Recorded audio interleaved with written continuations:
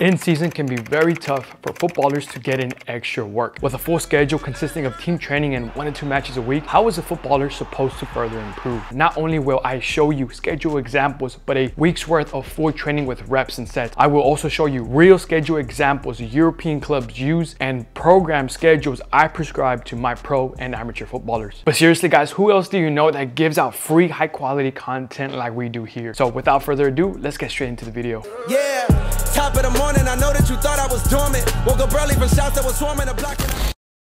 The first thing we need to set are your in-season goals, which are the following. Number 1, match first. In season, your main goal is to be in the starting lineup and playing to the best of your ability. Number 2, recovery. Make sure you are recovered and healthy for your matches. And number 3, extra work. After taking care of the 2 above, you can begin to implement your gym and speed work when possible. Now, here are my non-negotiables for training in season in no exact order. You need to be doing strength training at the very least. Research shows us that strength levels contribute to lower soft tissue injury rates as well as improvements in physical performance. Number 2, your tougher sessions should be placed furthest away from competition, at least 2 to 3 days away. Number 3, when in doubt, schedule needs to be more conservative. Number 4, avoid high volume lower days. Like I said, I will provide in-season examples further in this video. Number 5, avoid looking for fatigue or chasing the feeling of a good workout. Just because you don't feel tired after a workout doesn't mean it wasn't a good workout. Strength to speed is increased when the body is fresh, and your workouts shouldn't add further fatigue to your week. Lastly, this is what your extra training should include. 1, strength. 2, speed. And 3, jumping or plyometrics. For strength, we want lower volume, and our goal is to gain or maintain. For speed, enough acceleration and change of directional work is done during training and in matches. So your main priority or your target goals are going to be top speed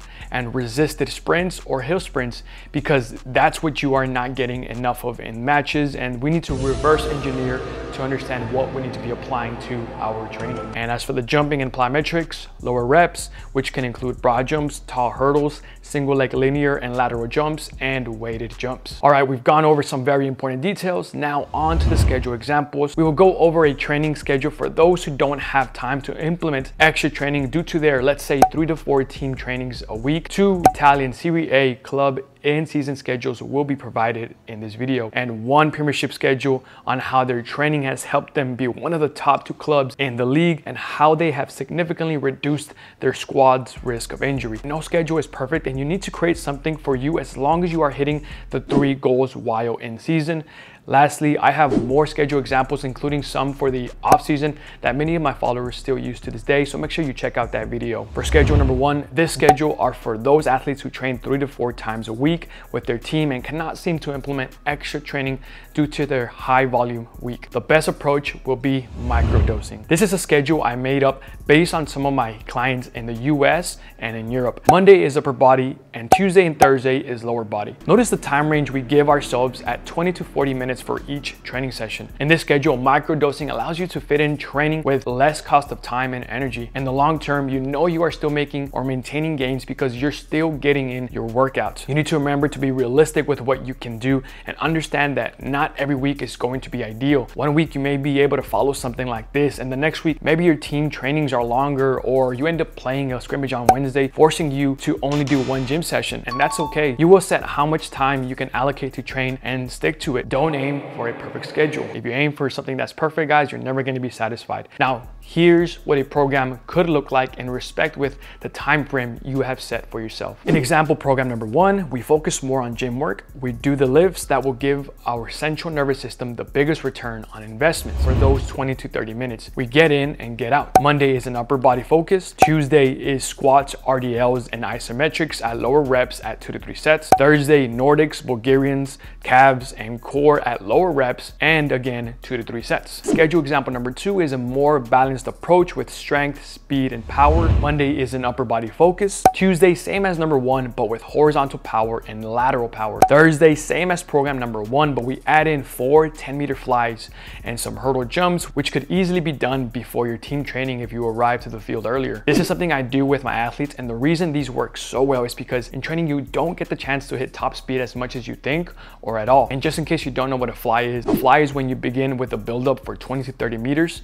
before landing in the fly zone where you should be at your top speed. If you don't hit at least 95% of your top speed during the prescribed distance, which in this case is 10 meters, then you're not training maximum velocity. This is different from simple 30 to 40 meter dashes because we minimize expanding energy from your start and acceleration. Even doing this twice a week before your team training can go a long way for your speed development. Up next are the schedules of an undisclosed Italian Serie A team coaches and researchers use to maximize their performance in season. Notice they train upper body and lower body only once for about 30 minutes and speed for 10 minutes, just like we did on our example number 2. Because the performance staff allocates 30 minutes to strength training, this will minimize the volume and potential fatigue while reducing risk of injuries and increasing performance. Example number 2 is challenging because of the 2 matches. So check this out, because I'm about to teach you something you have probably heard to never do. Sessions are shorter at 20 minutes, and obviously for those who aren't playing, can and should add more volume to make up for their lack of playing time. Now notice the lower body sessions on Sunday, the day after their match. It is unclear whether the ones that played Saturday have to do that session. Let's assume they did for those 20 minutes. The practitioners figured this is the best approach due to their specific scenario. I will shed some light on the potential reasoning here soon. And this is one thing I would do differently. I would take it one step further and implement that 20-minute lower body session the night after the match.